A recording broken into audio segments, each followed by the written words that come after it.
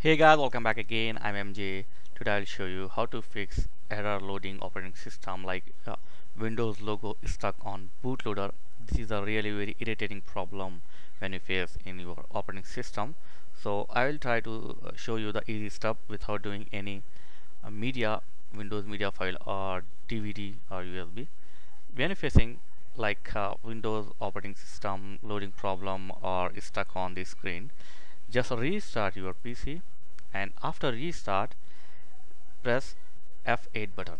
So when you restart the PC, continue press F8 button from the keyboard. Don't forget F8 button to enter the bootloader. So after you bootloader enter, you will get the option like continue, troubleshoot or turn off PC. So click on troubleshoot.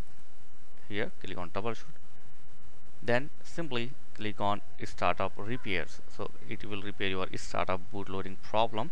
So click on startup repairs, then your PC will diagnosing, and after this you will get the result like this startup. If you get a result like your PC is repaired and need to restart, so it's lucky for you.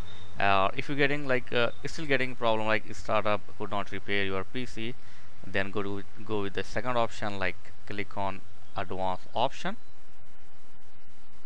and then go to command prompt, click on command prompt, and in the command prompt just type boot rec space /fix mbr.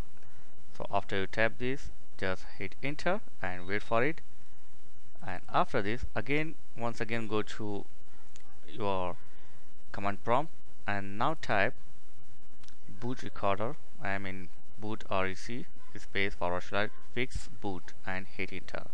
So this will fix your Windows loading or boot screen problem in your Windows 10 or 8.1. So hopefully this will work with you without using any media, pen drive or DVD writer. So try this. After this restart your PC.